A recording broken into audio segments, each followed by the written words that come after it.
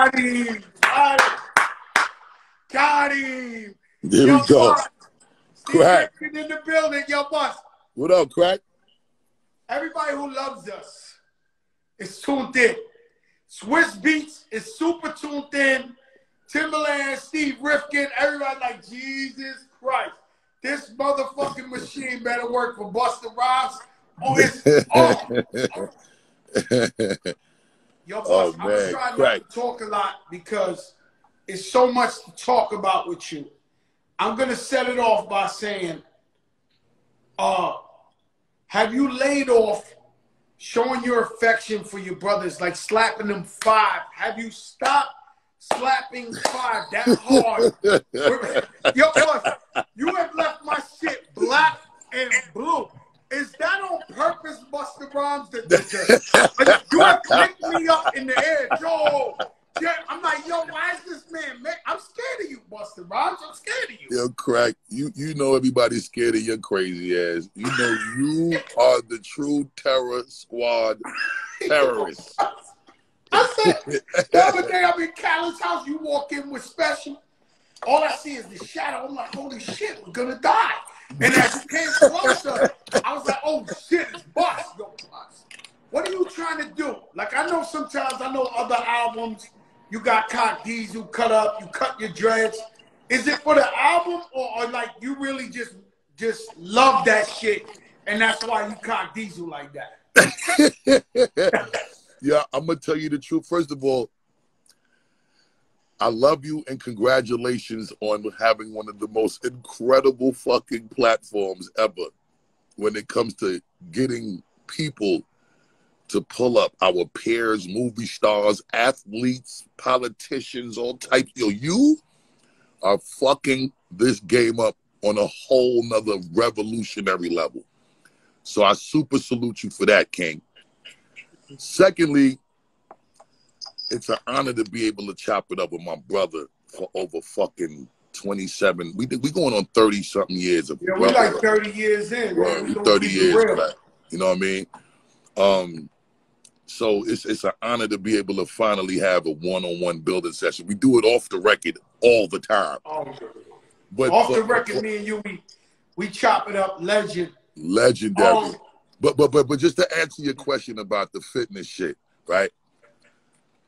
The first time I did it, because I just wanted, and I felt like I was at a crossroads in my life where I needed to just do something different and do something that was a reinvention and do something for me. You know what I'm saying? I felt like I just needed some kind of change on an improvement level when it just came to my being. You know what I'm saying? This time, it's a little deeper than that because I fell off the wagon, and after my father died, I fell off the wagon significantly. I just didn't give a fuck about a lot of shit. I wasn't caring about my health. I didn't care about. The only thing that was important to me was providing for my family and going to the studio. That was it. A lot of other shit that's supposed to be important to you at the time, I just kind of just didn't give a fuck about because I was going through something.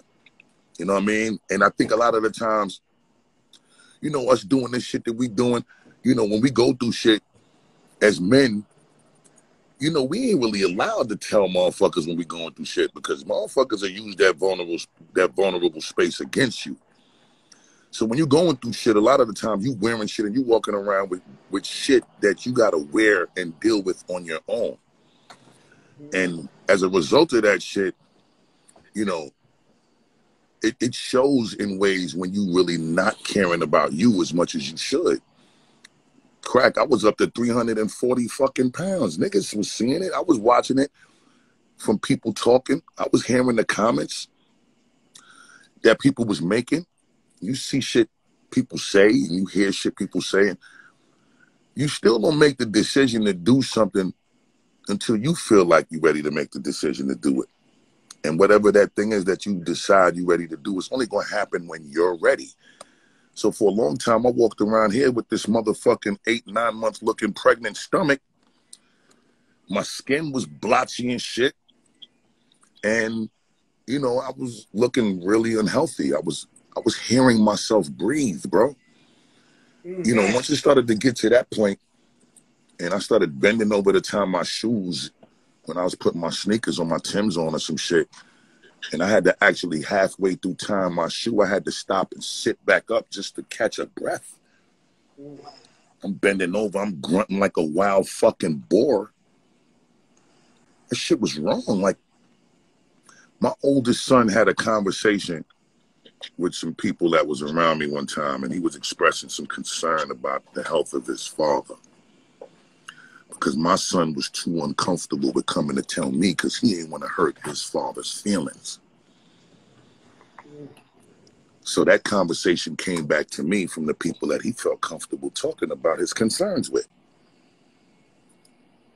And when they told me what it was, that shit broke my heart because I was like, damn, I'm letting my son down in a crazy way to the point where the way he looking at me is fucked up. You know, we got a lot of pressure. You know, Yeah. Prodigy died on the road. Yeah. It's hotel room. Most artists die on the road in a hotel room, not surrounded by family. Right. And all we know how to do is work, get to the bag. Me and you, we done been to Africa, everywhere in the world. And we don't take time to really think about our health. We think about our family, giving them the shelter, giving them all the things they wanted, and taking care of them. And then sometimes we got to look at ourselves and know health is wealth, man. It's real shit. And if we don't take care of our health, it's nothing else. That's real shit. I ain't gonna front. I pulled from you as a source of inspiration because you started shaving off mad weight. And I was looking at this shit like crack ain't playing, and I'm out here looking crazier than I ever looked. And I'm looking at my brother who was known for being big, and you made the conscious effort and the decision to get your transformation popping in a real way. And you did this shit successfully. And I said, nah, I did this before. I know how to do this, but am I really ready to do it? You know what I'm saying? And, you know, again, that conversation with my son and you know, my people's from L.A. Actually, we was in L.A. and he had the conversation with this brother named H and this brother named J that be holding me down when I come to L.A. And when they pulled me to the side to have that talk with me, that shit cut deep. So, you know, I made a decision to get it together. It resonated. He did the right thing. He did the right. He told the right people because it got back to you in a real way. Real shit. You respected that. Shout out to Swiss Beats. Y'all Swiss. Yo, listen, let me wait, hold up. While we talking about this fitness shit, I want to big up Dexter Jackson, you know, who he helped me get it back together when I started this transformation journey last year, January. I want to big up Victor Munoz from Pro Edge because he's been my trainer from the first time I got right with the Big Bang album. And then after I finished doing my initial regimen for like a good 4 months with Dexter Jackson, I got back with Victor Munoz and continued to train with him up to now. And, you know, I got to tip my hat to him because he's been dedicated to this journey with me for shit. Busta Rhymes. 13, 14 years. You will fuck somebody up, Busta Rhymes. You will beat the blood out of motherfucker. Come on. Yeah. You're not a regular guy. Like, your shit is like, I can't, like, you were born to do this shit. Like, I know you was born to be an MC and a rapper, but this bodybuilding shit, you a different type of brolic. I love it, Crack. I love how I feel. I love how I'm breathing. I was on 2 blood pressure medicines. I'm off them shits, bro. I'm fucking loving the fact that, you know, when you hear people acknowledge how proud or how happy they are seeing my new look, my presence, my energy, the vibe, and just how I'm resonating. You know, I don't want to skip. You know, me and you, Snoop Dogg. Happy birthday, Snoop Dogg. Happy birthday to our brother Snoop. I fucking Snoop love Dogg, you, we Snoop. love you, man. We worship you. Love you, Snoop. Word. And big up Snoop Dogg, Jay-Z, Nas. Word. We're part of an era of hip hop where we refuse to give up. We refuse. So I tell the people on here all the time, these major labels, they use you while they can. They suck it out of you, and then they throw you in the streets so you can fend for yourself.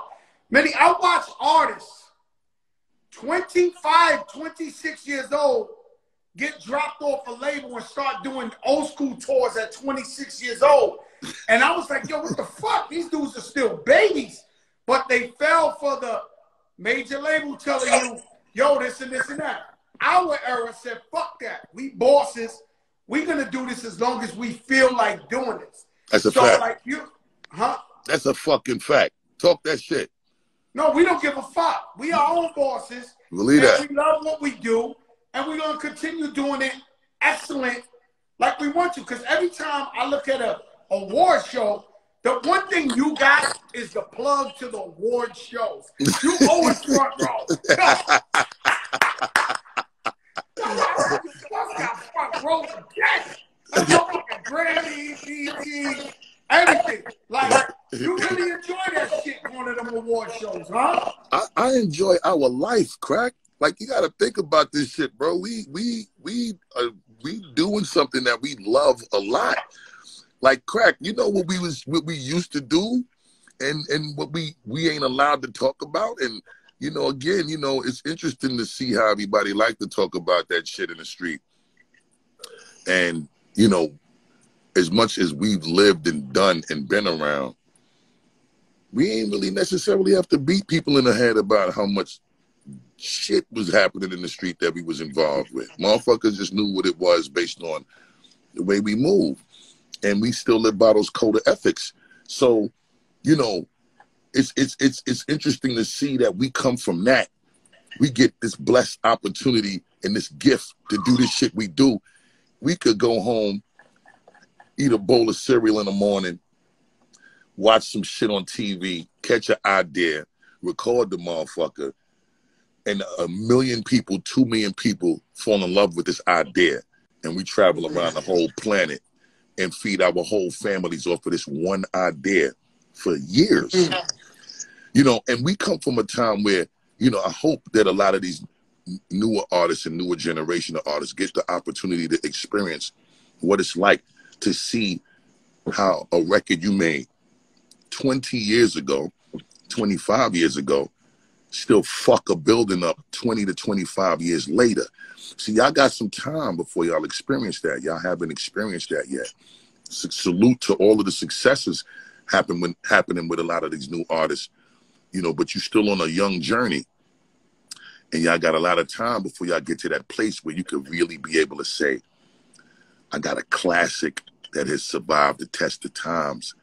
And my shit 20-year anniversary later celebrations is happening for real. Y'all ain't experienced that yet. You got way too much, right? Hold on, let me go back. Right?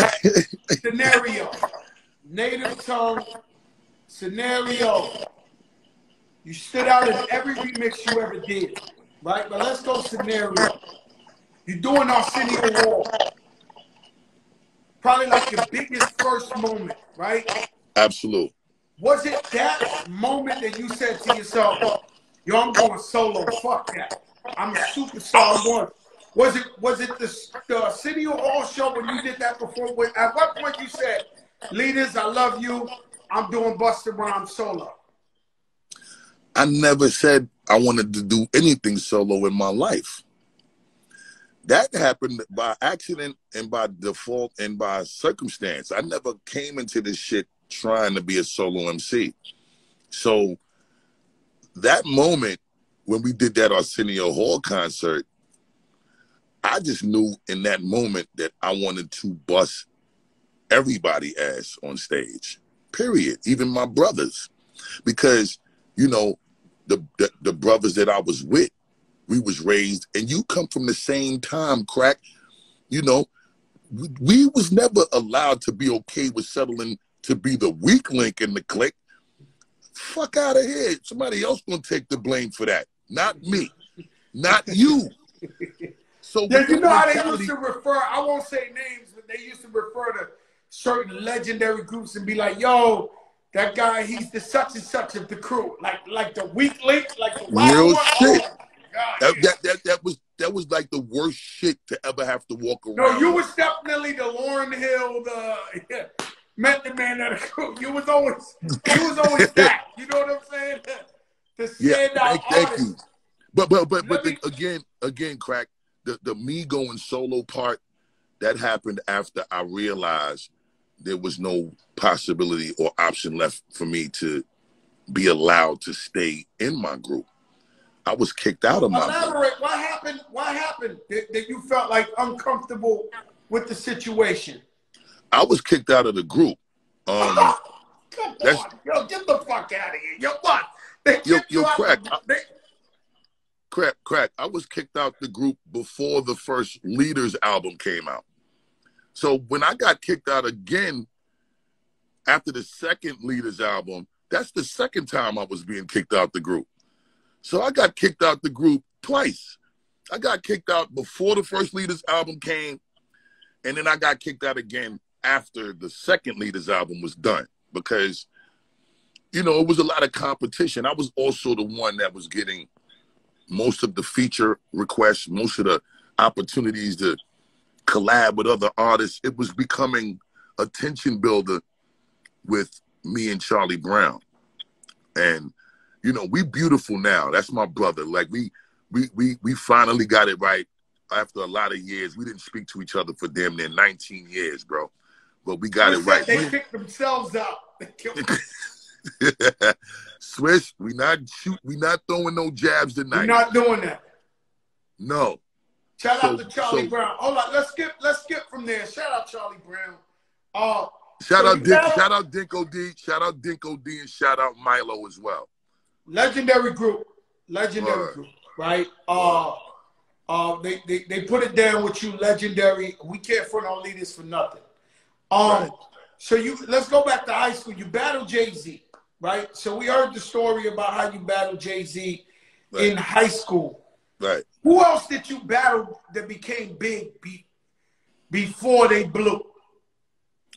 I didn't really have a lot of battles with MCs before they blew because I was the dude that was cool with everybody. You know what I'm saying? So nobody didn't really want to battle me. A lot of motherfuckers wanted me to rhyme with them against other motherfuckers. Or we just rhymed amongst each other just on some recreational, let's keep each other's blades sharp type shit. You know what I'm saying? Because it was important to make sure that if we was moving with each other, everybody in the circle was sharp. Everybody was dope. You know what I'm saying? So it was more about upkeeping the maintenance on that side than us trying to shit on each other and see who was better than who. You know, that would get displayed when you just had your turn to spit or you had your turn to shine. But we never At what point you met Biggie? I think I met you around, I would have to say like 93, 92. Now you met me 92, 93. Yeah, 92, 93. That's what I'm saying. So, but I know you from Brooklyn, so did you know Biggie before he took off? Yeah, Biggie went to school with me and Jay. That's what I'm asking. I mean, but I never saw Biggie rhyme in school. Biggie never rhymed in school. You know what I'm saying? Me and Hov rhymed in school. Biggie never rhymed in school, but Biggie was rhyming then as well. You know what I'm saying? Biggie was in his, you know, when he was in his space around, you know, his block and his neighborhood and his area and his style, that's where Biggie was doing his shit. So I didn't get the chance to experience Biggie rhyming in school. You know, in school, you know, I experienced burning the tree with Big in school. We blew trees in school regularly. Biggie made sure that he made sure if you needed your trees, you had your trees in school. You know what I'm saying? So Biggie. Now, I'm gonna skip because I gotta say this legendary story. All right. I'm at Daddy's house. I'm with Biggie. I'm with Puffy, and you walk in. I don't know if you remember this, but this is a real story. You walk in, and you come in, you say, yo, turn everything off, you and Split. And you walk in. I remember this moment like yesterday. I remember Yo, this moment like yesterday. Go ahead, though. I'm gonna let you tell it. I'm gonna let you tell it. One of the greatest moments of my life. Yo, listen. This is one of the greatest moments of my life. So you walk in, you say, yo, turn that shit off. I want to play something. We like, yo, boss, chill. It's like 3 in the morning. You like, fuck that. Turn the shit off. I'm going to play something. Split is hype. And they press play, and it goes, doom, doom, doom. And then you start performing, and Split is diving on the board underneath it. With the dilly, yo. Dilly with it. And next thing you know, me and Big start jumping. Ah! Oh, my God. Yo, Bus, that was one of the most incredible moments of my life. Yo, Crack, I'm going to keep it a buck. I'm going to keep it a buck, right, Crack? And I'm going to always tell this story. That record happened because one day I was sitting with Puff, and the nigga Puff going to tell me, yo, Bus, you need to stop screaming on all of your records, my nigga. Bitches don't want to do the row like a Dungeon Dragon with you on all your songs, my nigga. So why don't you just sexy it out one time, you know what I'm saying? And so I was like, what you mean? He was like, just use your regular voice on a joint one time and just tone it down a little bit. Like, you ain't gotta be you ain't gotta do that on every song. So I said, all right, I'm gonna try it. So this dude named Gerald Odom, we called him Fabrice at the time. That was his little nickname when he thought he was on some handsome shit for the chicks or whatever. He was my road manager, and we all came up together with this real dope MC and producer, and his name is Shamello D, and this other brother named Epitome of Scratch Grand Cut, and this other brother named Buddha. And them 3 dudes produced Put Your Hands Where My Eyes Could See. And when I think Fab used to stay at their crib a lot, so when they made the beat, Fab heard it, and he brought the shit to me at the stool. And when I heard the beat, I lost my motherfucking mind, and I was so proud of Fab for bringing it straight to me after they did it, that I told Fab, go in the booth and do the Diddy ad-libs. Try to mock Diddy and shit. That's why you hear the nigga in the fucking background that's like, aha, and let's go. 9-7. That little nigga that you hear in the background is the road manager nigga that was with me that found the beat, brought it to the stool, and I was like, fuck it, I want you to do the Diddy on it. So he did the Diddy ad-libs. I did what Diddy suggested, and I hit the shit on some calm shit. And the reason why all of the words was at the end of the rhyme ended with yo was because when we used to go out of town in DC and VA and Philly when Reaganomics era was live and we was moving shit in the street. See, the West Indian dudes, to blend in and make themselves seem like they was American, these niggas would just add the word yo to their regular Jamaican accent, like that shit was Americanizing them. Because, we always be like, yo, what's good? Yo, what up, yo? So a Jamaican nigga be like,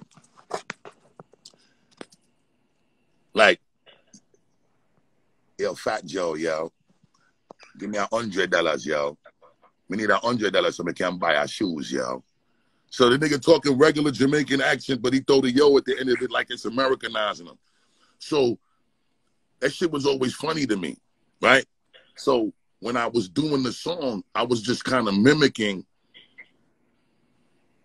this Jamaican dude that used to be on the corner of our block in East Flatbush, Brooklyn, on Troy Avenue, in Church, in East Flatbush. And when me and Spliff used to go on the road and come back home, this dude was like, he used to dress like he was a homeless motherfucker, but he wasn't. This nigga was hustling on the corner, and he used to get to the bag all the time, but he used to act like he ain't had no money. So we used to come back. We on our early celebrity shit with my solo run. Leaders is over now. It's me and Spliff, Scratch a Tour. We all come from this block. So the nigga would see us when we get back home from off the road, and the nigga be like if we was just on Arsenio, like you said, or if we was on In Living Color or something, the nigga see us and be like, hey, yo, Busta, split star, yo. I me hold $100, yo. I'm hungry, man, need some food, yo. So we used to look at this nigga and laugh at the nigga. So we had to go to the studio to record the song, and we seen him on the block earlier that day before we went to the session. So I just took from that and put it in the song. Hit you with no delay and say, what you saying, yo? Silly with the 9 milli, what the dilly, yo? When I be on the mic, I do my duty, yo. I was just mocking the fucking dude on the corner of the block. Wow, fucking weed. And the shit be right there. It be right there. Be right in your fucking face. Right in your fucking face, bro. A lot of the times the diamonds is right in our face. Be staring the gift horse in the face. All the time you staring the gift horse in the fucking face. And you say what the deal is, yo? Hey, yo, us, man. I never forget that day. That was beautiful. You know, I also claim the fame. I got 2 more claim to fame, but it's about me. But I'm gonna keep it about you.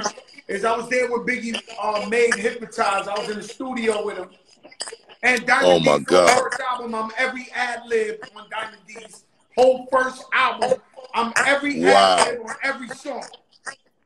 Wow, that's crazy. I ain't never knew that, bro. I never knew that. That's crazy. I'm the background. That's crazy. All right, yo, that motherfucking. I know your relationship. Your relationship with B.I. Pac. Did you have any relationship with Pac in them days? You was big and he was big. I had an incredible relationship with Pac. Wow. Me and Pac been friends from early Leaders days, before he put out his solo shit, when he was still just dancing with Digital Underground. Interesting story of one of the early Pac interactions. So we had a college date to do. We had to do a show at a college, and Digital Underground was performing and Leaders was performing. We only on our first album, right? And we had to do sound check. So we get to the sound check a little bit late. Digital had already did their sound check, and we get there a little late. Digital broke out. I think Pac and Money B was still in the neighborhood. I don't know where Money B was exactly, but Pac wasn't there by himself. You know what I'm saying? So we getting ready to do the sound check. The sound man was on some bullshit because I guess we took too long, so it was time. He felt like, fuck that, I'm not sticking around to do this sound check, right? So he's shutting shit down and he acting like he getting ready to leave. And we kind of like on some, damn, we really want to get this sound check done. And the crazy shit is, Pac, he kind of saw that there was a little bit of friction going on, and he just came and involved himself in the situation. And Pac turned to this white man and he was just like, yo, he said, I need you to cut this motherfucking soundboard on. Leaders of the New School gonna get their sound check done right now. Fuck you talking about? You ain't turning on the equipment. And he just started spazzing on dude. And you know, the man wasn't trying to hear what Pac was talking about. So he acting like he breaking the fuck out. So Pac just ran up on this motherfucker and started choking him. You motherfucker, you fucking. So we had to grab Pac because we like, Pac, we not asking for all of this, bro. Chill, my nigga. Like, we just want to sound check. This ain't war, bro. But that's the type of dude Pac was. He really went out his way to extend his love and show his love. And every time I seen Tupac, he was in violence. Every single time I met him in my life, anytime I ever had an interaction with him, I seen him beating up the bull agents on 125th. He walk in the club, he looking for somebody with the hammer. Yo, Joe, you seen such and such? Nah, Pac, I see him in Atlanta with 2 hammers. I see him anywhere I seen Tupac, it was violence involved. Yeah, Every time. you know what it was, bro? I think, and you know, it's a little frustrating for me, but it's the truth. I think Pac just really felt,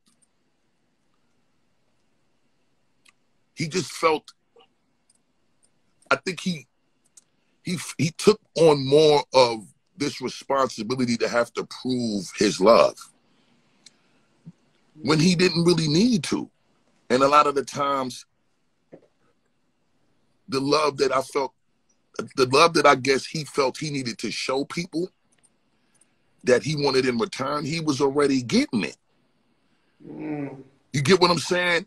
I don't know why he felt the need to go above and beyond to the point where he would get himself in trouble just to prove to somebody that he got real love for him, or he'll do something to somebody for the person he loved, because that's what ended up getting him killed.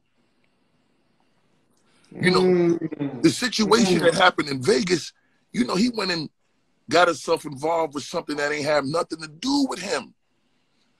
But because he was moving with those dudes from that team, he felt like he had to go out of his way to prove to them that he gonna ride for his family, his team, whoever he moving with. And it unfortunately ended up the way it did. But this has been a thing with bro that it's beautiful in one sense, because you know your man is holding you down no matter what. No matter what. You know what I'm saying? But it's also the thing that got him into a lot of situations that he could have avoided. You know what I mean? Oh, for sure. Or, for sure. So with that said, was you in a weird position? And I don't really want to elaborate, but being that you knew him since Digital Underground and he had beef with Big, was you ever in a weird position being cool with both of them? Or it was like, yo, Bus, he's neutral, whatever the case may be? You know how we was raised, Crack. You know, when you know and you're friends with two people that are conflicting, you're supposed to be the neutralizer. You're supposed to be the one to try to do whatever you can to squash it. You ain't supposed to pick no side. I'm not gonna lie, I was closer to Big, even though I knew Pac first, because I went to school with Big. I was in Big's home. I hug and kiss Big's mother. She hugs and kisses me. You know, C's and all of them, we grew together. You know, I knew Pac, but I haven't been in Pac's home. I don't know the late, great, beautiful Afeni Shakur, his mom. We didn't have the same interaction based on us not living in the same proximity and space. So, you know, the circumstances is what created my relationship dynamic to be much stronger with Big and D-Rock and Kim and C's and the whole Junior Mafia. Biggie's moms, you know, me and Diddy, you know, that's one of my closest friends in the world. So, you know, and we was all on this side. You know, we was seeing each other, crossing paths. So it was really tough for me to be in the middle of that. I mean, it was also like when I saw Pac and Q-Tip had beef. Tribe. I never knew this. This is Joprah moment. This is a Joprah moment. I never knew Pac and Q-Tip had beef. Yeah, Pac and Q-Tip had a very serious and a very intense beef. Like, thank you, Gonzalo.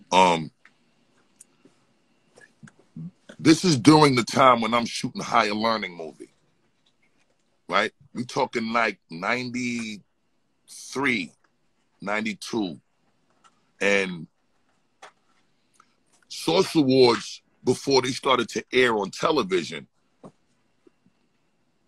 was at that same location at the Paramount Theater in Madison Square Garden. At least that's what it was called at the time, I believe. This is the same stage where Suge Knight tried to diss Puff at that Source Awards. So this particular Source Awards, I believe, was the one or two of them before that particular moment, right?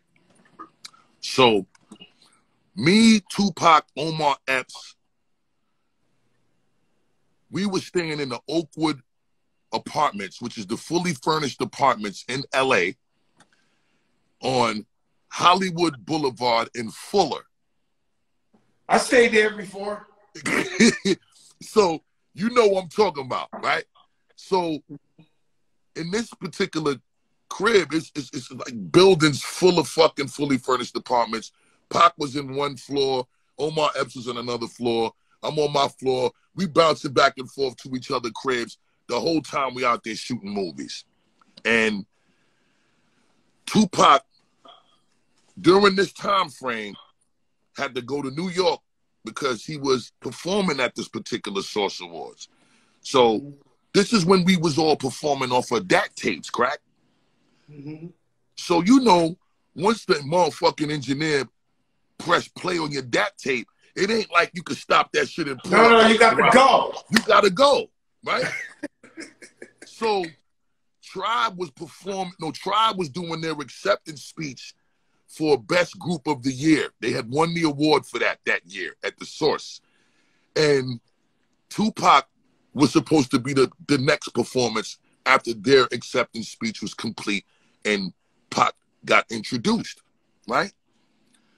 So somehow the production person, the stage production manager, wasn't paying attention to what was really happening. And the motherfucker ended up pressing play in the middle of the Tribe acceptance speech.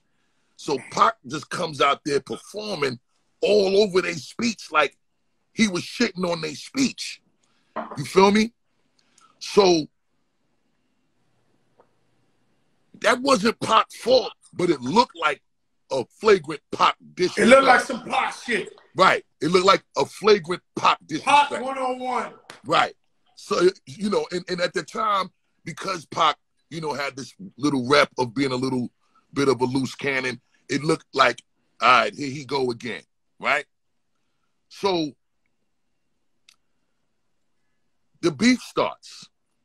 Pac comes off the stage, Tribe, they with Zulu Nation, and shit get crazy.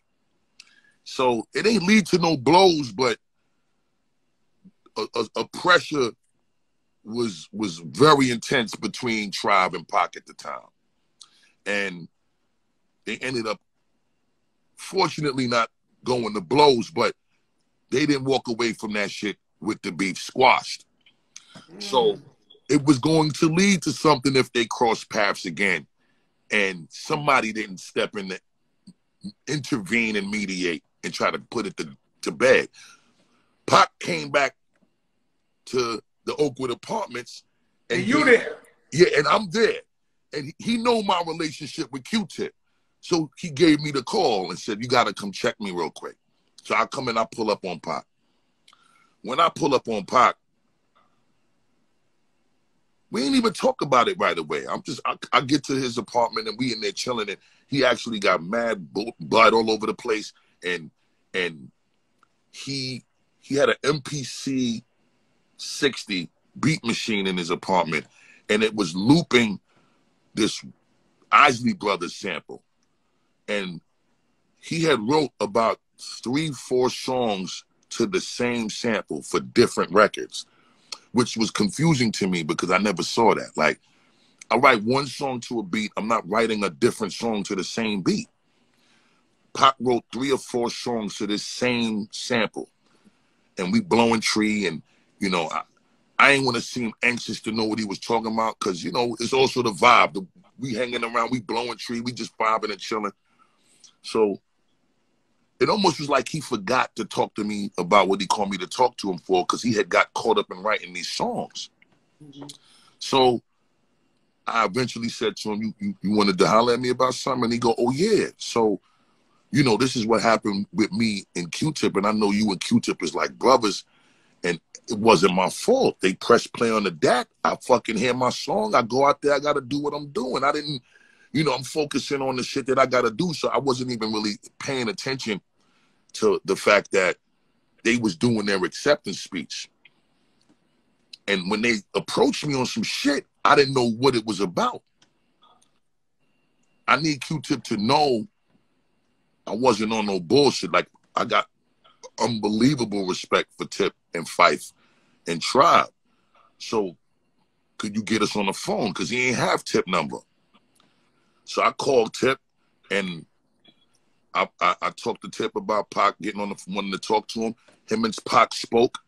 And what's the dude that used to be on BET with the light brown eyes and shit? Donnie Simpson or something? Donnie Simpson, the Simpson. green-eyed guy. What?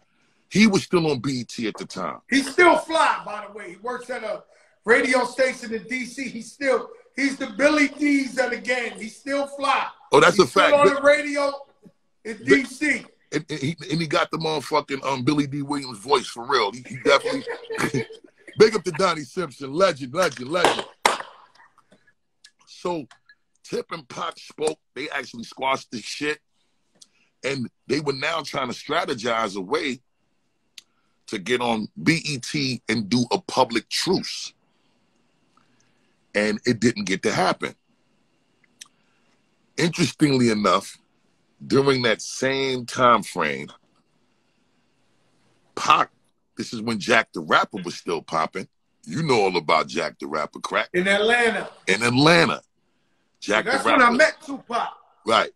So Jack the Rapper comes, and Pac was redoing, he was fully restoring us, I think like a 67 Chevy Impala or a 64, something like that. And he had it fully done up. He shipped the shit down to Atlanta. He goes down there. Couple days pass and shit. You hear about this police shooting with these off-duty cops that Tupac was involved in. Tupac comes back to L.A. And when he gets back to L.A., me and Omar pulled up on him, check him and shit. And then, you know, we was vibing for a minute, and then Omar left, and I stayed. The difference was, you know, Pac was still on his, put a loop on the MPC, write a bunch of songs of that shit, steam a bunch of weed. But this time, he was a lot more paranoid because he thought, as a result of that situation transpiring down there, you know, the police is the whole United States. Them niggas would put a calling in a different state, and they police friends or brothers in the next city that come and see you. He felt something like that was going to happen as a result of what transpired in Atlanta, in L.A. So he just was on some super paranoid, constantly looking out the window shit. He got his ratchet closet right. Like, he really thought somebody was coming to get him at that point. But just watching Pac go through all of these phases, I'm saying all of this to say the situation with him and Big and the discomfort for me was Pac had gotten to a place where there wasn't really no talking to him. There really wasn't no ability to mediate the situation. He had gotten a little too far gone with what he had surrounded himself with, becoming a part of the Death Row family. And, you know, there was other... I know, when I first had beef with 50 Cent, couldn't nobody talk me off that mountain. Like, I was like, it was all smoke. I lost friends. If a friend of mine worked with him or anything, yeah, I was like on some beyond bullshit. You know what I'm saying? So I know it could get to a place like that. I'm gonna skip because I keep seeing too many of our friends are on here. Right. Michael Rappaport, Daz Dillinger. Salute to Daz Dillinger. Daz is on here. Word up. Michael Rappaport. What's up, Mike? What up, Mike? What up, boy? But I'm gonna be honest with you. The names that won't stop is this fucking Switch Beats and Timberland. right? Swiss So Beats now and I'm gonna Timberland have is our motherfucking up, brothers now. Come on now. Hold up. These are my I'm brothers. not even gonna lie. I'm ready to get to that talk for real, for real. Yo, Let's see get what's to that. going on. Let's get to that. Fuck you mean? Let's get to that. Boss. Matter of fact. Hold up, boss. I know I need a drink now. Now I'm all right. Let me Load this get up. my fire water. I'm gonna get my Ciroc too. You know what I'm saying? Let me I'm little loading fire up. water. I'm loading Hold up. Pass my Ciroc bottle. Black excellence. Let's go. The people ain't. Hey yo, Diddy, Diddy, we gonna rep you all the time, bruh. It ain't just gonna be on Joe Crack side. We got it on this side too, bruh. Fuck you mean? Hey yo, big up my man Will Castro from Unique. You know we love him. You know we love Castro. He just left me. Cheers to you. Hold on, let me get. Mix me up, King, please. I gotta toast with you the right way. Let me get my glass in my hand. The floor is yours, Crack. Shout out Anthony Ramos from Brooklyn on here. Hold up, big up my brother motherfucking Webb real quick. Kev Webb, Spiderweb, Brooklyn, he's Flatbush. Biscuit, salute. The whole shout out to my dog Special. My motherfucking brother. My motherfucking brother Special ENT. Fuck you mean. Big up Split Star. Hold up. Split Star to your 53 corner colonel. I can't not big up Split. Split Star, I want to do it better. I got something I got to tell you about Split after this. Split needs a rollout. Wait, hold on, one more. I saw my oldest son who gave me that conversation that I was talking to you about with my unhealthy shit. Here. He's on here. Big up my oldest son, the heir to the throne, Tazaya. I love you, my young king. And all the rest of my beautiful kids. I love all of y'all. Yo, boss. What up, champ? So this. AB Butler, hold up. AB, I see you, AB. I see you, AB. Yo, boss, AB, my brother. I love AB. He's the super real one. That's a fact. He got a lot of pack in him. That's a fact. That's a fucking fact. Hold up, Crack. Can we toast properly? Can we toast properly now? Here you go, my brother. You know I love you, brother. We toast all the time, man. We toast all the time. You know I love you, Busta. I'm much finer vodka. So now let me just tell AB, one time I was going to fight 30 security guards, the cock diesel dudes, 3 7-footers, this, that. They thought they were going to finally beat up Fat Joe. And everybody was there. It was at the All I Do Is Win video. And everybody was acting like they didn't see that Fat Joe was going to get pounded out. I really was going to get pounded out. These dudes was like internal security or whatever. Right. AB walks over. I swear to God. And stands next to me and said, yo, Crack, I'm with you. Too deep. Yo. AB and he comes, yo. He won my respect to the end of life. Like, he stood next to me. You know, he little. Like, yo, Crack, I'm with you as whatever. But, you know, long story short, we told the 30 security, one step closer, we shooting your face off. And they stopped in the tracks. Yeah. So, I didn't really want, they not beating me up. But anyway, let's forget that, right? So, T.I. comes on here. He's talking about New York rappers. He goes at 50. I don't know why.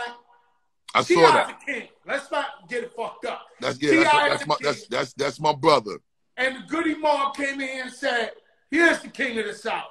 Goody Mob told me this. By the way, Goody Mob told me you the one who put all that knowledge in them that they were speaking on that first album and all that. I love Goody Mob so much. They were very, very close to me at the time. We used to all be in Dallas, Austin. We're gonna get back to T.I. We was all very close to each other in Dallas, Austin studio in Atlanta back in 93, 94. This is when I just broke up with Leaders, and I was trying to figure out what I was going to do with my life. I was confused for a minute. Dallas Austin called me. He reached out to me and said, yo, Bus, come to Atlanta. I get to Atlanta. He 18 years old, $4 million motherfucking facility called DARP Studio, Dallas Austin Recording Projects. He got about $6-7 million worth of cars in the front of the studio, Ferraris, Lamborghinis, all type of shit. His fucking wall is full of plaques of shit he produced. TLC's albums, fucking 5, 6, 7 million. Another Bad Creation albums, double, triple platinum. Boys to Men, 10 million. Clive Davis loved Dallas because he was a genius with his art as a producer, as a songwriter, and he was young. He was the fresh, new motherfucking wave. He had his finger on the pulse of what was going on. He knew how to hit the center of the bullseye, not only when it came to making a hit record, but when it came to being able to make them records that was hits that was going to generate a shitload of fucking money. On top of that, Dallas Austin had a conversation with me because he knew that I had Rampage as my artist, and he was like, yo, I like Rampage. You know what I'm saying? And while you figuring out what you doing with your solo shit, now that you broke up with Leaders, let's put this executive hat on you. I got the label deal with Arista, with Clive Davis, with Riley Records. So, you know, I'm distributed by the major, and, you know, I'm gonna give you this production deal. And, you know, me and you gonna partner up. We gonna put out Rampage through your shit. So that nigga powered me up. He gave me the fucking Pac-Man super pellets and shit. I powered up crazy, and I put my executive hat on for the first time. This is when Flip Mode is born. So I needed a company name for my company through Dallas, my production company. And he was like, you got to come up with a name. Give me a name, and I'm going to help you get the logo. So I'm sitting, and I'm thinking of my lyrics to shit that I might have said that was cool to me, that would rep my company and rep me best. I go to the second scenario, the scenario remix, and there's a part in the rhyme when I say, open up your mouth if you want the food to get rude, Flip Mode, because I'm in the mood. Yeah, man, that's how it goes. Body get rough up, blood coming out the nose. So that line, Flip Mode, I said, that sound like me because I like flipping the mode on shit. I don't like doing shit regular. So I go back to Dallas and I say, I want to name my shit Flip Mode Entertainment. And I'm going to build the artist roster and call them Flip Mode Squad. So Dallas goes. He said, I'm going to get back to you with some logo options. And he comes back to me and he presents me like 6 options. And the one that the world finally got to see is the one that I got from Dallas. Flip Mode. So like you look at it, there's an upside down Flip Mode and then there's a right side up. Every time you turn it around, it reads right side up. I said, this is the dopest fucking logo ever. So I take the name, we start Flip Mode Entertainment. Rampage comes out with his first single, Beware the Ramp Sack. That shit did all right. Then we come right after that with Wild for the Night. We flatlining shit. So while I'm going through this with Dallas in Dark Studio, George Clinton used to be there. George Clinton, you know, Goody Mob, Gip from Goody Mob, you know, Joy, you know, the mother of Gip's child and a beautiful friend, and she's a queen and a royal empress. She was a part of that from the beginning stages. Monica was a part of that. I was looking at Monica when she was 13 years old, coming in there with a voice like she was Aretha Franklin at 13. Yeah, that's what they was telling me. They was like, Monica was like one of the guys. TLC was in there like it was the crew. Oh, yeah, TLC was in there crazy. Left out. Shout out Jermaine Dupri on the check-in. Jermaine Dupri. Salute to Jermaine Dupri. Yo, boss. Wait, no. You got to let me finish. Okay. Sorry, Crack. No. Okay. This is who you got on the show today. All right, I know. Busta Rhymes. You know I don't want no smoke. You know, we got too much history. You're going to let me talk. Now, Dallas had George Clinton in his spot, me, Joy, Gip, all of us, Monica, everybody. We at random moments, we always was crossing paths in Dallas's headquarters. And when George Clinton pulled up in there, it was like, okay, Jesus Christ is here. You feel me?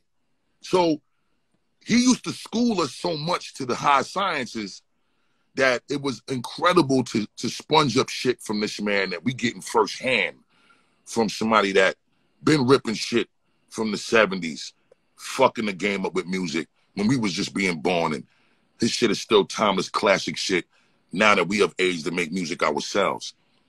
But he started to give us, he gave me this book called Behold the Pale Horse, written by William J. Cooper. And that book is what completely changed my whole perspective. That combined with, of course, being, you know, a member of the 5% Nation of the Gods and Earths. So, you know, I'm already dealing with high science shit. So by the time George Clinton gave me this book, I was so intrigued by the sciences I was already getting being 5%.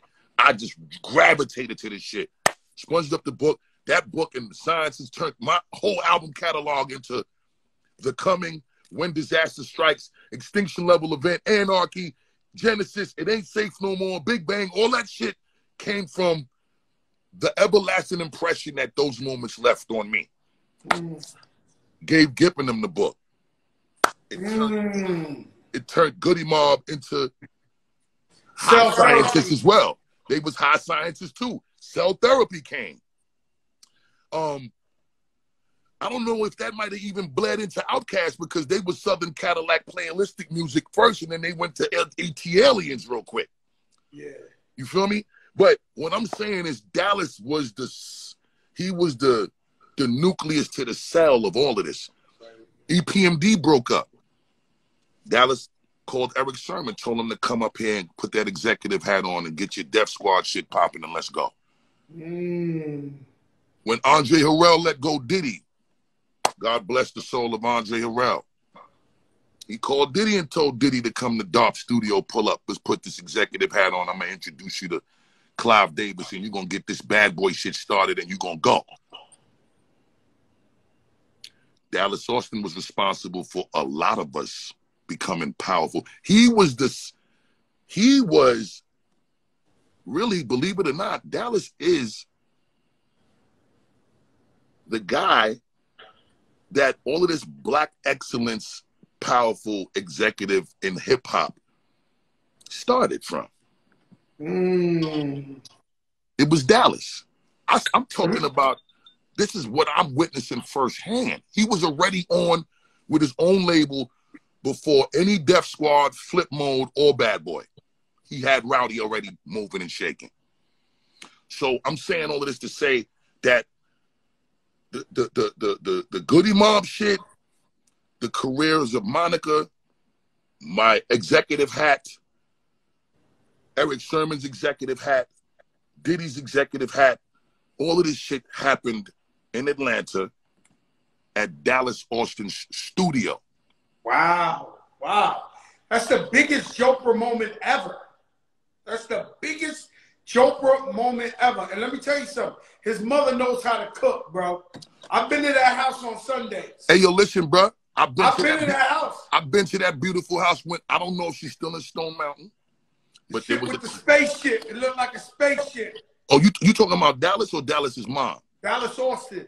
Right. No, his crib is the Enterprise from Star Trek. It's that spaceship. And he built the shit from the ground up. And Dallas is just on such another level of shit. Like, he had the incredible Lenny Kravitz design his crib, man. They designed that house together, man. Like, bro, Dallas has always been one of the most profound forward thinkers that I've ever met to this day. And I'm singing that man his praise because I've watched too many years pass by. And I don't even hear him get this kind of acknowledgement from anyone even closest to him. And I'm not trying to take anything away from anybody because there's so many people that love him. But my appreciation for him is different. I'm going to invite him on the show. You got to. You just set it off, and me and him, we're going to talk. Let's get into right now. The biggest thing in COVID, the whole shit, the world stopped in 100 years, and Verzuz. T.I. called out 50 Cent. He came on here, he sounded like he had a real problem with New York rappers and all that. I don't know why we've always embraced him. But it's cool. Now, Busta Rhymes wants to smoke. Everybody's scared of you. I believe that it should have been, well, I can't say what I was going to say right now, but I look at Busta Rhymes like Snoop Dogg. Like, so many hits that it's almost impossible to even face somebody like Busta Rhymes or Snoop Dogg. T.I.'s a legend, king of the South. would you battle or celebration of hip-hop, of music, T.I. on Versus? Would you go for T.I. and do this? Everybody's listening. First of all, happy belated birthday to my brother T.I. Second of all, me and T.I. have one of the most incredible relationships. We don't got to speak every day. T.I. know how I stand tall for him. I put myself in the line of fire for T.I. whenever I need to, because I love that brother like my brother for real. But the one thing about me that I think everybody knows pretty well, I respectfully compete beyond description. I sit in the fucking smoking section. I smoke cigars, the most pristine cigars. I smoke a little bit of bud now because I'm on my health and wellness fitness. So I don't smoke tree like I used to. But I sit in the most congested smoking section with all the bud smokers, period. Let me finish. I might just purposely drive one of my older vehicles that I ain't get tuned up recently because that muffler smoke's still black and it might need an oil change. Ride around with that shit and just pollute the environment for no reason. I might just blow a few little motherfucking steam puffs out of my nostrils if I get in the mood on some dragon shit for real when it comes to this smoke shit. T.I., it is intriguing to me that you have such a concern with New York MCs. I want to understand what that's about, but from one brother that loves you to my brother that knows I love him, I'm begging you to step in the ring with me. I'm a bust your ass. And let me tell you something. And let me tell you something. Let me tell you something. Let me tell you something. We're gonna do it with grace. But I'm a bust T.I. I'm gonna bust your ass. Come on, T.I. Let's have fun. Woo! Let's have fun, T.I. Woo! This is quick. This is quick. Let me tell you something. Let's have fun, T.I. But it's gonna be quick. It's gonna be a quick, expeditiously response. ASAP. You know, I know my brother. Quick. But see, this is why I have to say it this way, because T.I., he don't play no games. He don't sugarcoat shit, and he's not no fucking half-stepper. And with me knowing that T.I. accepts every and any challenge, I got to make sure that I'm clear about accepting every and any challenge with him. And that's it. You got people. Remy just commented he want all the smoke. Everybody's going crazy right now. This shit, breaking news is going down. T.I. Busta. It's going down. There's no way around it. It's no way around it. Versus is going down. T.I.'s going to respond whenever he wants. We both know he doesn't back down from the smoke. He don't back down from shit. And I love him for it, because this is who he has always been. He don't back down from nothing. This is what the art and the culture was built on. We ain't supposed to back down from shit.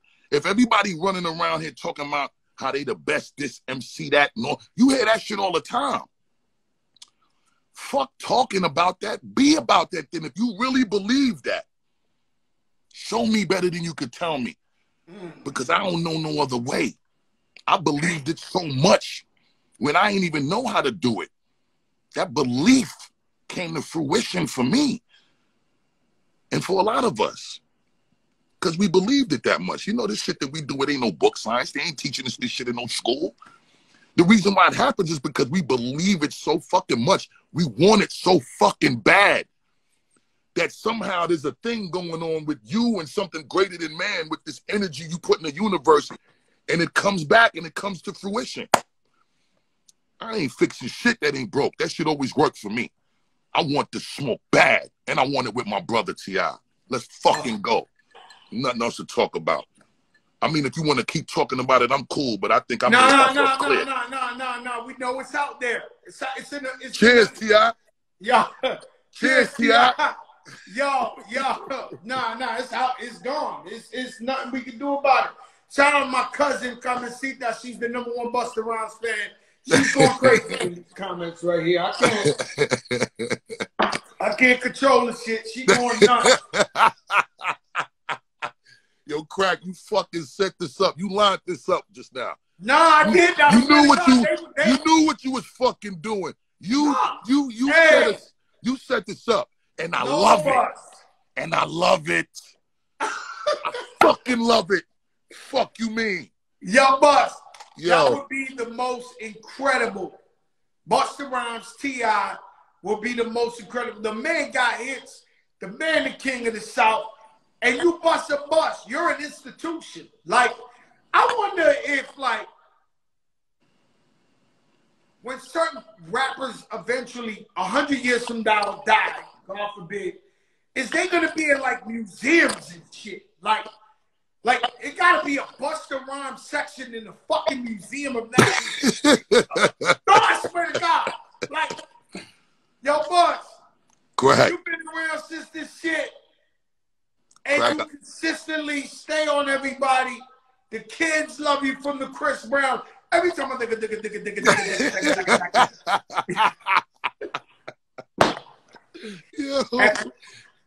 Yo, Bust, let me tell you something. Shout out to Mona Scott. Listen. Sylvia Rome. Shout to Mona Scott, Sylvia. They are the mothers and the architects of what molded and shaped Busta Rhymes career-wise and professionally. I don't know what the fuck I would have been able to do without those two incredible women. But you know, women are the greatest nurturers.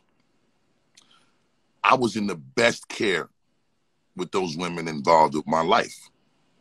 That's the reason why my wins were so great.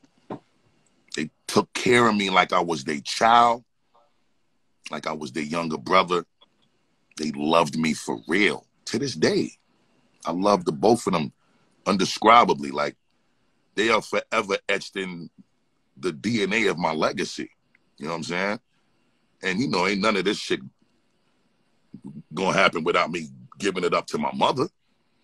You know, everybody, I just want y'all to be clear. My mom's had to sign my record deal when I was 17, December 12th, 1989.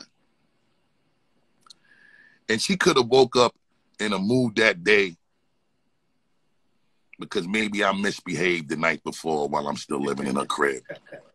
And she could have said, fuck you, I ain't signing shit. Go take your ass out and go get some fucking chores done in the house and shut your ass up and sit down. But my mom was one of the strongest supporters of this shit. My mom used to cook good Jamaican food and bring that shit to the studio to feed me, Charlie Brown, and Dinko 12 o'clock at night. Get up out her bed, drive to the studio while we was in the studio with Chuck D and them shit was at in Hempstead, Long Island. And we was trying to figure it out and feed us to make sure that we had our stomach full so we could be at our fullest when it was time to work. Bus, was you ever signed to Chuck D? No, we was never signed to Chuck D or Hank Shockley, but they gave us everything. Chuck D gave me everything. He gave me my name, Busta Rhymes. They gave us the name leaders of the new school.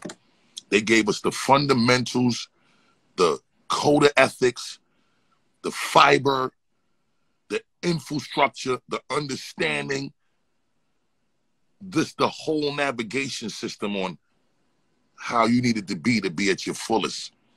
How you needed to be a well-rounded artist. How you needed to be so that motherfuckers would have a difficult time competing with you. I know you was there when Ice Cube was working on his album out there. America's Most Wanted. I was there from the beginning before the first song was recorded. Big up to Ice Cube. And you know something? It's interesting, not to veer off. We're going to come back to that. But it's interesting to watch people, these countless voiceless people in this era and in this time frame that should be lucky they didn't come from our time frame. See, our time frame, you can't just at somebody's name and talk disrespectfully and hide behind your little fucking computer. You said shit, you needed to be conscious of how you spoke because you couldn't speak behind a computer. When you said shit, it was usually being said to someone. And this 6 degrees of separation shit is real. So you also have to be mindful of who you said shit to. Because you don't know if it's going to get back to the person you're talking about. And you also don't know how soon or how long it will be before you cross paths with the motherfucker you talking on. And accountability was real. When you said the wrong shit and you run into a motherfucker, you might have got your fucking face broken for it. And that wasn't such a bad thing because it made people rethink how they should act and how they should live. And it was called being a little more mindful and a little more respectful. And even if you had an issue with somebody, you would be a little more conscious about who you say it to. And maybe you would be a little more courageous about speaking to them directly so that the conversation could be a civil one, even if it's to agree to disagree.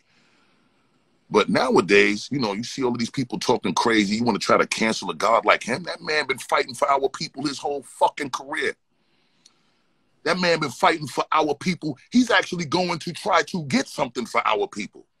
How can you cancel a man that's going to try to get something for our people? Let me ask one question.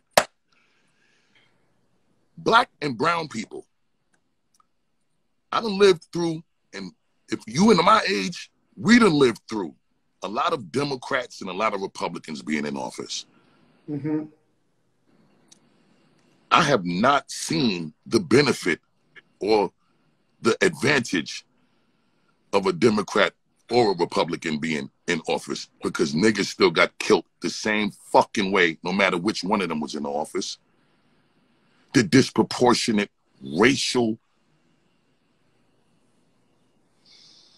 imbalance has not only been the same, but has gotten worse. No matter which one of them was in the office for black people and brown people. How the fuck we canceling Ice Cube?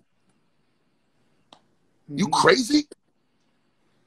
Don't get caught up in the propaganda of these fucking shenanigans that these politicians play. Remember, they politicians.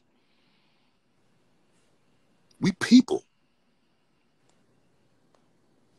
How the voting shit work too, though, right?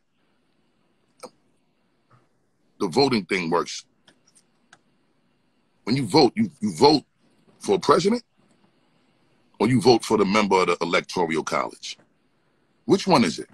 Well, it's two ways. It's two ways. It's the electoral college and you vote for whatever the president. I say, because I voted today, Bus, right? And I know me and you could be on here for 4 hours about that. But Right. I say Ice Cube is right to ask for accountability for black people. All he's asking for is, could you put down in paper what's really going on? The only thing that I think is a little wrong about it is, and I know they say the same gimmick every year, every 4 years is like, this is it. You got to vote now or forever hold your peace or this country's going to the thing. So I just can't stomach or digest our president right now. I can't watch him on TV talking all this divisive shit, splitting the country in half. So me personally, I would say that I'm with Ice Cube the day after Joe Biden wins, and we'll hold him accountable to what Ice Cube is saying. I'm with him because I have to agree with you. I had this conversation with my mother and father yesterday. We've been Democrats since I was born. And so I'm telling my mother, I said, listen,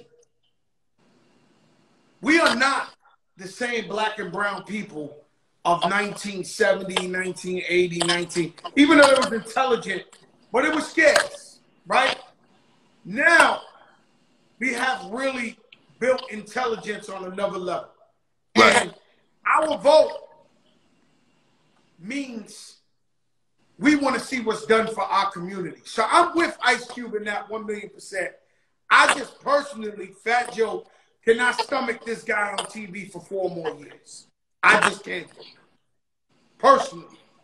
That's all I'm saying. I'm with you, Crack. 1,000,000%. And about canceling, the whole shit is some fuck shit. The whole cancel nation, the whole whatever they doing on Twitter is the biggest fuck shit I've ever seen in my life. You got a person The way I deal with people is I deal with their integrity and their actions by years. So somebody can tell me, Bus, you never lied to me, Bus. You can actually come in my house and there's $1 million watch there, and you possibly could have been the only dude in this motherfucker, and the watch is missing, and I couldn't say Busta Rhymes stole it. Because I'd be like, yo, I know this man 20-something years. He ain't never like, I gotta go on the track record. What the fuck are we living for if we can't judge people by their track record? That's all I'm saying. So, like, with Ice Cube, he's 1,000,000% correct. I'm with him. I just need, personally, Bus, and I know we can talk forever about this, I need this guy out of here. Like, I'm with you. I'm with you, King. I'm with you. But I'm going to be honest with you, King. You know, as much as we need Trump out of here, we also need to make sure these politicians, which they are so trained to be incredible politicians, they know how to put that face on. They know how to lie with the straight face. They know how to look in your fucking eyeball and lie. They know how to do that so well. They've done it so long to our people. They promise so much shit. They don't make good on their word. There's no accountability for it. See, I'm going to watch this, and I'm going to watch a lot of people that got these perspectives, and I'm going to really look to see what y'all going to say when we about 2 years in, if Biden wins. Matter of fact, let's say when Biden wins, because I'm tired of this Trump nigga too, right? So, you know, everybody got their shit with them now. I said first day. Listen to me, Bus. Let me just finish, crack. Let me just finish, crack. Everybody got their shit with them. Biden got some shit with him that he's, you know, he realized he made a lot of mistakes on in the past. Some of these things are not even, there's a few things that ain't coming up too. But we're going to leave it where it is. All I'm saying is, I'm watching these debates. I'm watching the campaign trail. We are in a different space in our life, crack. Not only because we was raised a certain way, but we really are tired, like Cube, of being lied to. We are tired of being lied to, crack. And that's why this accountability shit is so real, brother. So I just really want to say the first day after inauguration, Biden got to sit down with everybody and let us know, because in the next few years they ain't running this again. They not running this play. The next election is the most. They're not running that in 3 years. I don't even know. Crack. I don't even know if motherfuckers is gonna be willing to hear any of that shit after he win. It's not gonna be no reason to, because he done secured his win already. What the fuck he gotta sit down and talk to anybody for after he got what he want? Listen, they have a fraternity called the Democrats. Everybody will be in trouble, and I'm telling you, I'm a lifetime Democrat. I never voted Republican in my life. Likewise, by the way, never voted Republican in my life. They're in trouble on a local level and on a fucking presidential level. Never. But they're in trouble. The Democratic Party is if we don't see real results for the black and brown community on paper, new laws and all that. In the next 3 years, they're in big trouble. Like big, but we're not going for it. We're not going for it no more. I already told my mother and father. This is how deep this shit is, boss. I sat down with my mother and father, the people who taught me how to vote. I said, look, we're not going for this shit no more. We're going to get Biden. We're going to go all out for him, but we want to see results. Ice Cube's not wrong, but I'm just saying, you see how them boys ran with the throwing the Trump hat? Oh, yeah, nah. But, yeah, the fuckery level is unprecedented, bro. We are seeing the fuckery level it's reaching new heights, crack.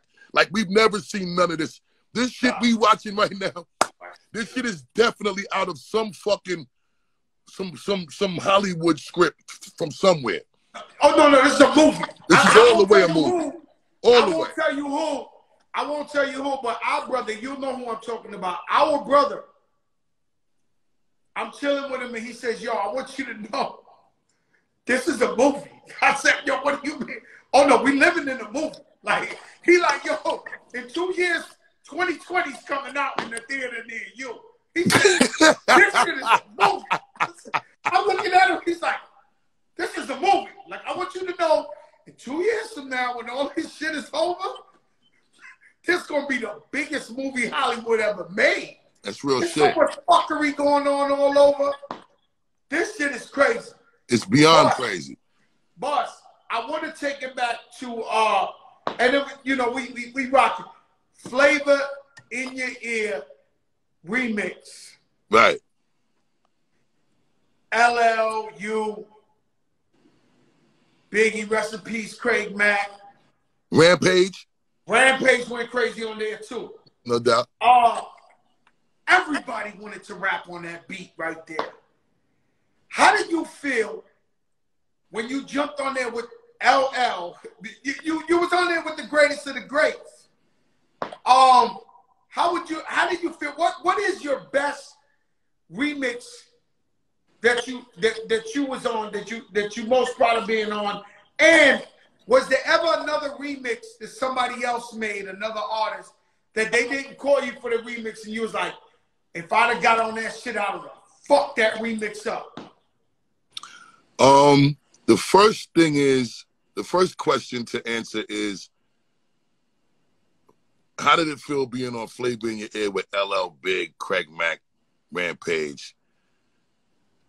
There's no greater feeling than to be in the company of LL, period. That's like, before we could get to anybody else, to be able to do anything with L, if that ain't the most dream come true shit for a nigga like me and you, yeah, it's my dream. That was my dream come true, to ever be able to do something with one of the most dangerous swordsmen lyrically to ever exist in this culture to this day. So L, and one of the best to ever do it, period. That's the GOAT for real.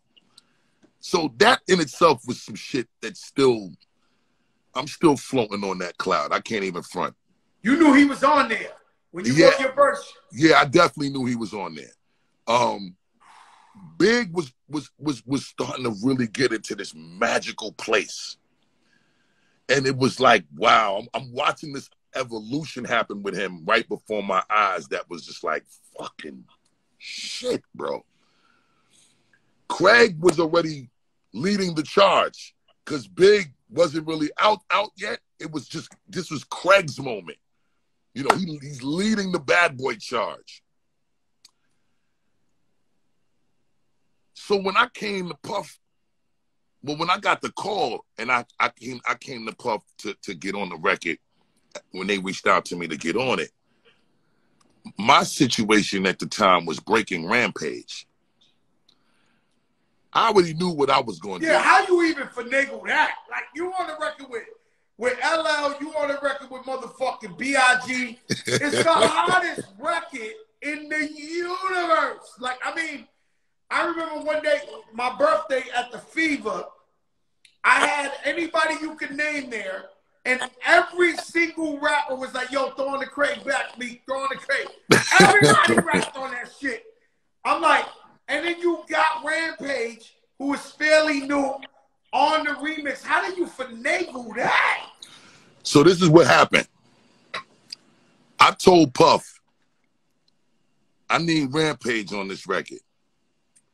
It's my new artist, and the motherfucker get busy. You let him get on. If you don't like the verse, you ain't got to use it. We ain't looking for no bag for him. We just want the look. So this is how Puff did his brother at the time. He knew he had to pay Busta Rhymes. But, you know, Puff a hustler. Oh. This day.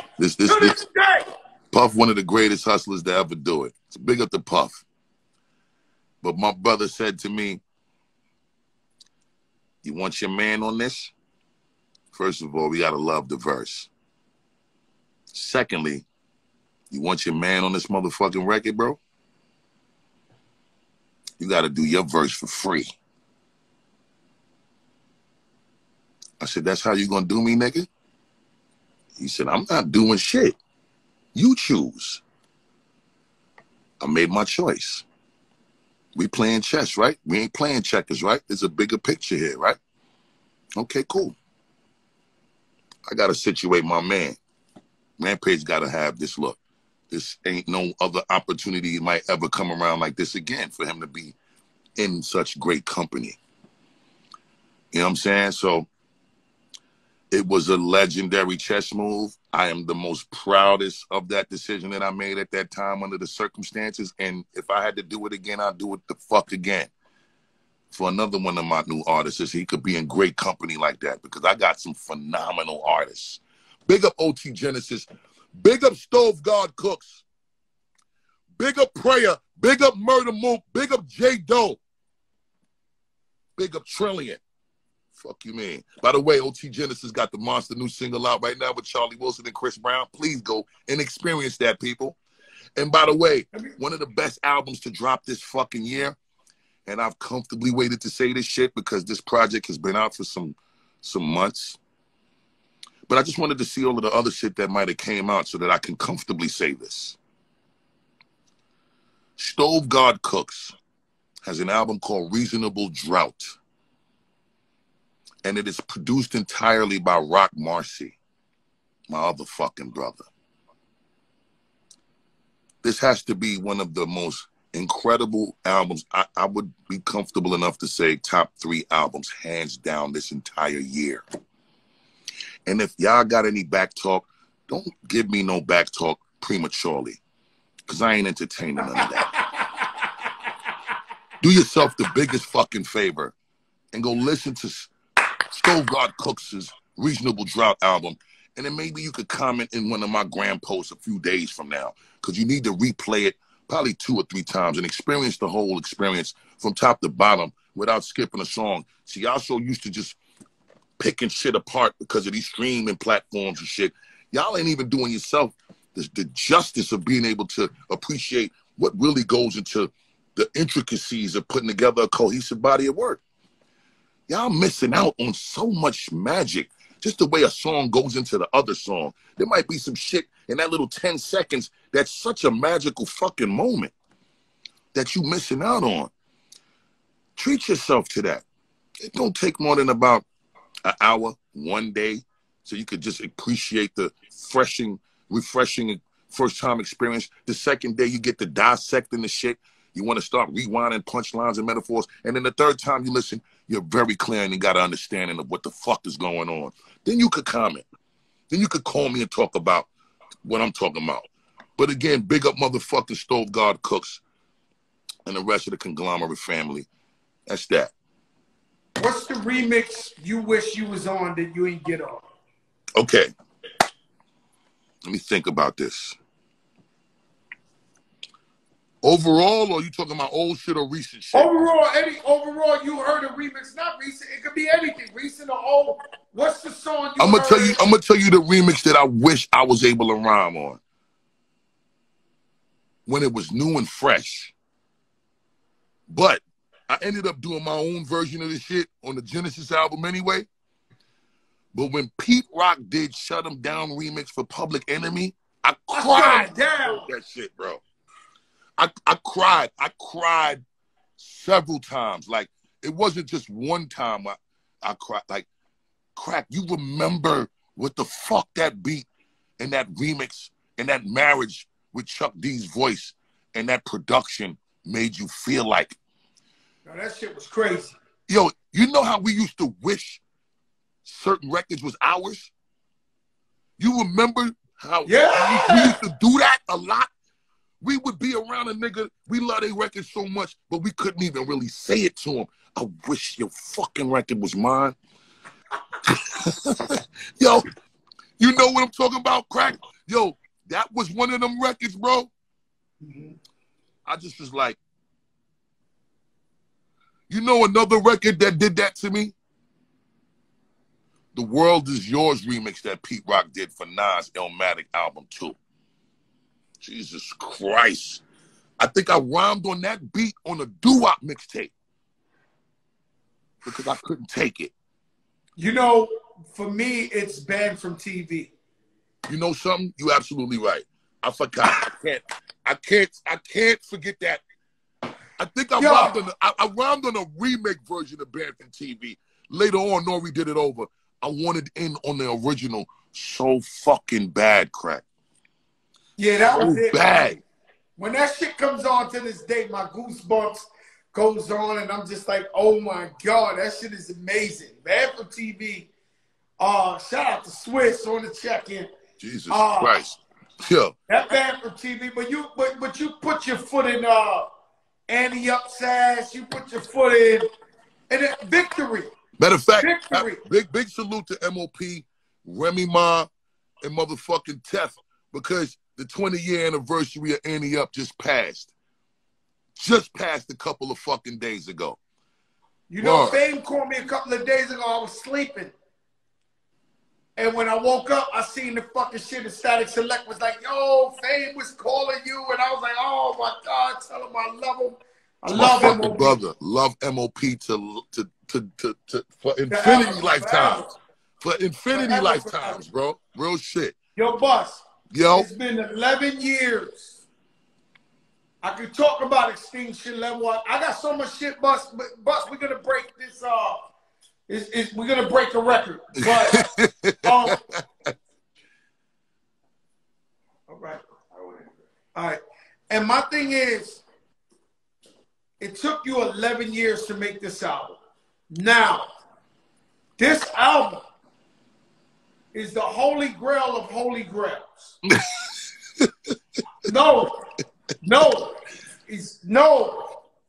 like, it is what it is. I don't want to talk about certain things. Tell me why 11 years, why, how do you work on an album in 11 years? And I know you got like 500 songs. How do you pick?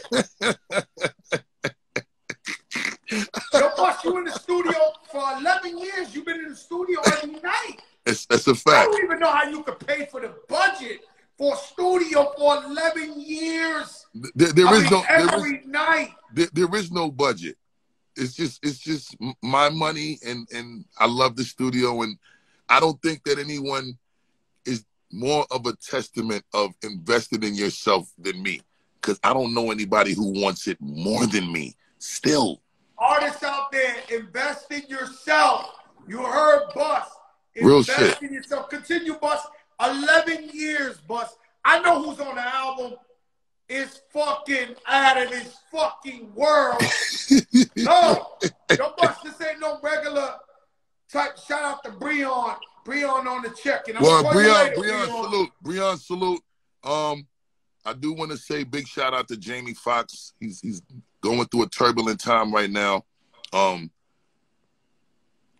didn't know that. I don't want to put it out there on no negative shit. It's just, you know, family lost a very significant loved one in his family. I gotta hit him up. I love Jamie, man. Yeah, I want everybody real quick to just send they most beautiful, you know, prayers and incredible energy to our brother Jamie Foxx, and just wish him well through this challenging time. And Jamie, we love you, and you know, may the blessings continue to be bestowed on overflowing levels on you and your family during these times, brother. I love you, and forgive me if I disclose. He's one of the best people I know on earth. Real talk. He's one of the best people I know on earth. Jamie Foxx makes everybody happy, always makes you feel good. He always comes through for everybody. So prayers out to Jamie. Real talk. Damn. Yeah. That's crazy, Bus. Yeah. I didn't want to throw the energy in the negative place, but you know, we know that we got to start being a little more responsible and taking the initiative with keeping each other up.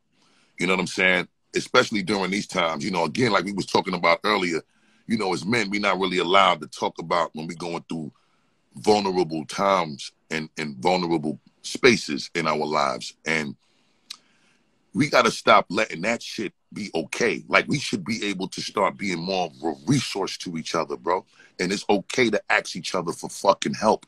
You get what I'm saying? Like, I think, you know, it's imperative, especially in these times. I think people forget that, you know, as you get to these certain stages in your life, when we get to certain ages, you know, we realize that we only have 1 or 2 cycles in life left. When you done been through 1 or 2 or 3 of them already, and you're at the midway point. We've been through 3. We've been through 3. Well, we've been through 3. I've been through 4 before the 3 in the streets. That was like 10 cycles. Real shit. Y'all, I don't even believe it, man. I can't even believe it. It's a blessing what we've survived, and you in particularly, and what we had able to do in celebrating each other with this kind of dialogue we having. But with what we learned with and from the shit we done been through, how are we applying the shit that we've learned? And are we applying the shit that we've learned the way we're supposed to? I know, in particularly when it comes to the way we say we love each other, the way we say we rock with each other and support each other. I'm not with the talk no more the way I used to. Be okay with a person saying something and not living what they say. That don't mean that you have to do anything for anyone. It's still a choice thing. None of this should come with pressure or stress. But if you are in the position to help a brother, a friend, a loved one that you know really need it, and they are worthy of that blessing from you, you ain't taking nothing with you when it's time to go. Oh, you never are. Never are. So talk to these people. Give me 1 minute, boss. I'm coming right. I gotta use the bathroom. Got you, King. Got you. Got me fucked up. Talk to them 1 second, boss. Yo, I'm gonna spend this time to acknowledge a few people. I want everybody to big up Vibes Cartel. It's one of the most incredible and one of the most profound artists to ever exist. Period. I want everybody to big up Buju Banton. Another one of the most incredibly profound artists to ever exist. I want everybody to big up Bounty Killer. That man is responsible for giving birth and breathing life into so many artists from dancehall culture. Big up Ninja Man. That is my brother and my friend. There's a lot of other artists that needs to be acknowledged on the dancehall circuit. I just want to big up the whole entire dancehall and Jamaican culture. Because that's what made me. That's what gave birth to hip-hop. Period. Boss. What's good, Crack? Thank you. You know, for many years, I thought Sade was her name. I didn't realize it was a group. I always thought it was Sade. I always thought that too. I found that out later on. You're absolutely right. Yo, it's a fucking group, right? Hold on 1 second. I got to big up Be Worried. Y'all going to learn who Be Worried is. Y'all know him, but y'all don't know him.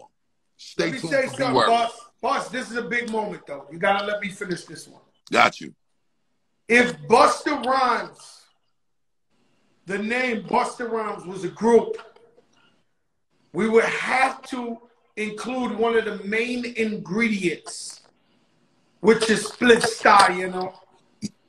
On the bomber cloud, you mean, Fat Joe? Of course, we have to include split star, man. You mean, man? Bomber Split Star. Tell me about your relationship with Split Star. It's you. I even remember when you played the joint for me and Biggie. Split was it like you too? Because with no disrespect to Dougie Fresh, because Dougie Fresh is one of my role models. You are the greatest entertainer of all time. I mean, and Doug is beyond a living legend of a living, you know, we love, right? Because that's the only person, right? But yo, boss, tell me about you and Split Star. how you met, what's this relationship, what's this organic, like, nobody else is like you two, bro. Thank you, Crack. I mean, first of all, I love the fact that you giving me an opportunity to really express my gratification and my love for Spliff. Like, Spliff is my best friend. I got a few really incredible best friends that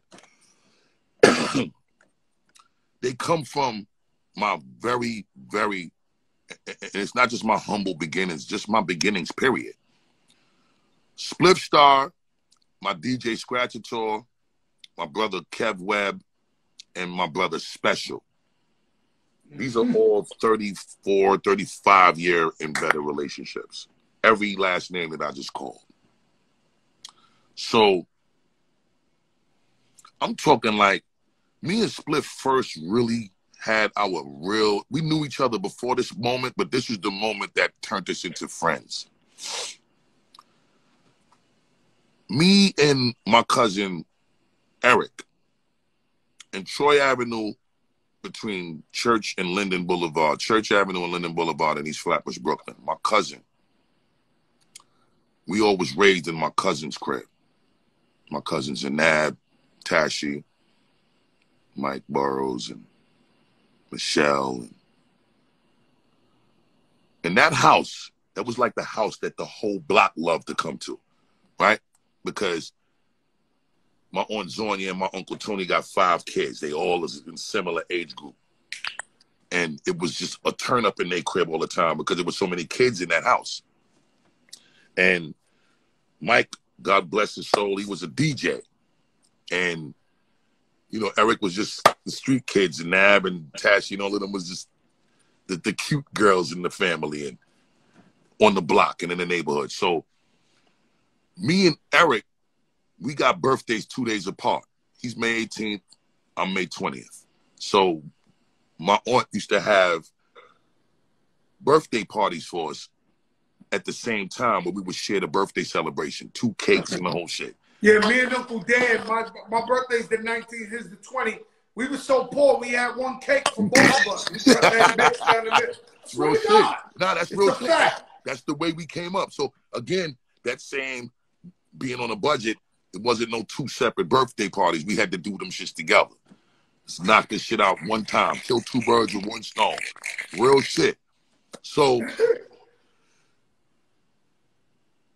we used to have these fake marriages with the cutest girl that we might have had a crush on in the neighborhood that was in our age group in our aunt's crib, right? So Janice, which is also a blood relative to the family, I had a crush on her, but obviously nothing ain't happening. We family. I'm 7 years old at the time. Spliff had a crush on her. Spliff is 8 years old. It's my birthday, so I get to marry her. I have the fake marriage ceremony, everything lit. The marriage is over. Spliff was upstairs the whole time, but right before the marriage happened, Spliff disappeared. He went outside. Spliff playing outside with the kids that's in front of the crib or whatever. Like he ain't stayed to see the marriage. After the marriage done, I cut the cake. We take a couple birthday pictures. I want to go downstairs and play with Spliff and them. I come downstairs to play with Spliff and them. As soon as I get in the circle where they was playing at, the nigga Spliff slapped the shit out of me. Bow! Nigga, you married my girlfriend, nigga. And we start fighting. This is the very first fight I ever had in my life. All the family members come downstairs. They see me and Spliff carrying on. They break up the fight. They make us make up right there. Like we had to become friends and squash the shit right there. As soon as we squashed that shit, we became friends right there. I mean, we were friends before that, but we became like different type of friends because it was like we had a fight. You my brother. I'm sorry. We hugged. We got to playing. And something about that moment when we left from that shit, it was like we was happy to see each other the next time we seen each other just to make sure it wasn't no more beef residue. Bus, let me ask you a question, Bus. You ripped down many stages. Right. What's the one time you looked at Spliff in his eyes and you told him, it's go time? I know all but what's the one time, one show that you looked at him and you was like, yo, we're dying on this fucking stage. We better buy this shit more than anybody. What was the one show? It's two of those. Well, one of them wasn't a show. One of them was just when Leaders of the New School was over, and I needed to figure out how I was gonna move, because obviously I told you from the beginning I never aspired to do the solo thing. I always wanted to be a part of a dope support system. Spliff was always like the main attraction of the block. When block parties came and all type of shit like that, Spliff was the motherfucker in the middle of the circle that garnished the most attention because he's a showman. You feel what I'm saying? One day Spliff was on a moped riding down the block. One of them sprees. You remember them sprees and shit? Spliff swerving back and forth in the street. Motherfucker hit the back of a double parked car. A nigga flipped up in the sky, fell. Nigga split his shin bone straight down the middle. Not across, straight down the middle. And nigga refused to shed a tear in front of everybody. Bone sticking out the fucking skin, the whole shit. Ambulance came, picked up Spliff, put Spliff in the ambulance, the door closed. As soon as the ambulance started turning the corner, that's when you heard Spliff bawling like a newborn baby, my nigga. Spliff goes to the hospital, comes back. Spliff got the wild pigeon toe walk. I leave, doing my thing in Long Island, shit work for a little bit. When it breaks up, Spliff, I used to still come back and visit. Spliff used to be on crutches with the cast on his leg. But like if there was a block party or something happening, that nigga Spliff would go right in the middle of the block party. And you know that shit you be seeing Fabio Foreign and all of them doing with the one leg shit? Spliff was doing that on the crutches way back then. But see, that comes from my culture. Yeah, but he'd be on the crutches and he'll just be bouncing his fucking little one leg shit like, you know what I'm saying? With the crutches. Yeah. With the cast and the crutches. And, you know, Spliff, he just would make motherfuckers bust legal shots for him, and they putting their hands in the air and they saluting him because he just didn't give a fuck. Like, the show must go on with Spliff. He always displayed that. Spliff don't give a fuck. Spliff don't give a fuck. He don't give a fuck. And Spliff, you know, he really come from the dirt. Spliff done got behind the wall. I done got phone calls from him. Spliff was on the front of the lunch line with champion sweatsuits on, 2 herringbones and Air Force Ones and Rikers. You feel me? Niggas ain't on the front of the lunch line with looking fly like that behind the wall, especially back then, unless you put work in. So that's Spliff. You feel me? So Spliff was always a super asset and a super showman and a super charismatic motherfucker. And he not playing when it coming to defending the people that he loved. That's a fact. And let me ask you something, Bus. Wait. I didn't answer this question yet.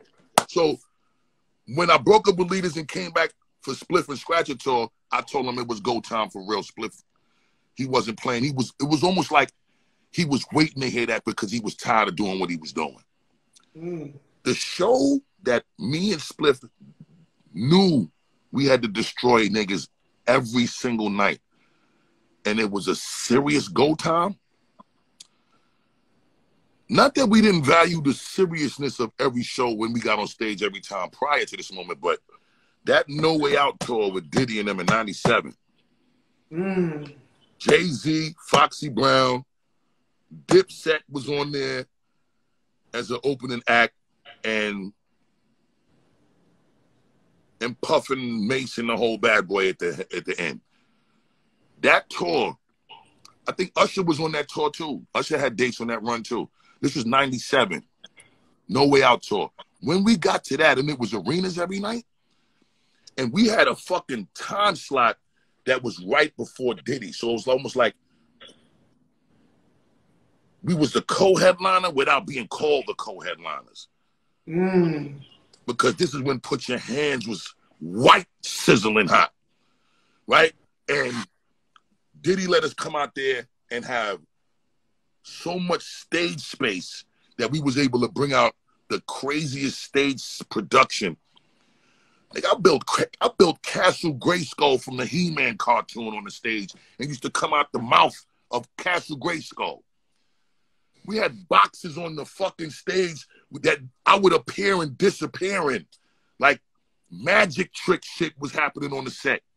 And we knew once we got past that intro, we had to perform to the point where it felt like we was going to have minor health crises going on. Because we knew we wanted it so bad that we was ready to perform to the point where blood was going to come through the skin, bro. And that's just... Yo, Bus, I've done quite a few shows with you, and I ain't gonna lie, Bus. I always say, yo, I gotta bring my A game because Bus is coming up. Yeah, like I'm like, yo, I gotta die on this fucking stage because you know they coming on and they're about to kill this shit legend. Like you either step your game up or yo, like oh you're nothing. You can't like, you know what I'm saying? You know, Bus is on there. It's like, and so that was the tour that y'all were like trying to die on stage. We tried to die on that motherfucker every night. That's a fact. Every single night, crack. Like we was getting on stage right before Puff, so there was not one empty seat. I've been on tours in Madison Square Garden, 91. I went on the PE tour. It was me. It was Oaktown 357. It was Scarface. It was Naughty by Nature, Queen Latifah, Ice-T, MC fucking Light, Kid and Play. Like Tribe Called Quest, Son of Berserker, and the Hellraisers, Leaders of the New School. All on one bill. But we was the niggas that was getting on before people even paid for their ticket. So we was performing for a completely empty venue. And we would perform so hard because we knew that once we was loud enough for niggas on that line to hear us that was at the concession stands or that was getting their tickets punched, they was going to start running inside to see what was going on. So we was the niggas that was trying to get people to their seat. I remember that feeling. I didn't want to go back to that. So now that I'm on at a time slot where I'm getting on right before the headliner and I'm looking like one of the biggest things right before the headliner, I'm coming for blood. I don't want no prisoners. Everybody got to die. That was the mentality. Because I don't ever want to go back to canned food. I'm eating steak now. Yeah. And if I'm going to eat canned food, it's going to be at my choice. Because there's nothing wrong with having a $2 million, $3 million, $4 million crib and you still got your motherfucking peanut butter and jelly sandwiches neat in the motherfucking expensive Sub-Zero fridge with the fucking wheat bread and you still going in there making your shit like you ain't forget Section 8. You know, we still them niggas. You know what I'm saying? Yeah. You know, they got Publix sandwich here. I go get me the bologna with the yellow mustard on the arrow. They be like, oh, you ghetto for real. You ghetto for real. I'm like, yo, bro, this that real shit right here. I come up on this shit. Every now and then I got to reward myself with a bologna. Real shit. With I'm mustard sandwich so I can know the difference. That's a fact, bro. It don't matter that we on our fitness and wellness. We still get cheat days. You get to eat what the fuck you want, nigga. Fuck you mean, son?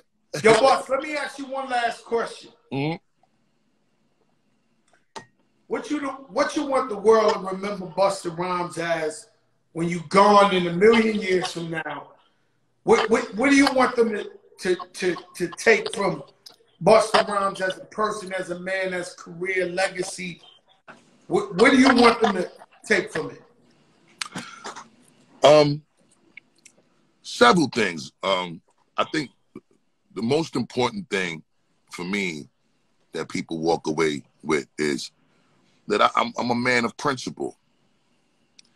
I'm a man of morals. I'm a man of integrity. I'm a man of respect. And I'm a giver, and I love to love. You know what I'm saying? Like, that's the most important thing that I want people to understand. Like, I love to love. I love to give love. I love to make people know that I appreciate them. You know what I'm saying? And I think that's been a beautiful thing with the way I was loved. My mother and my father loved me for real. My family, my kids,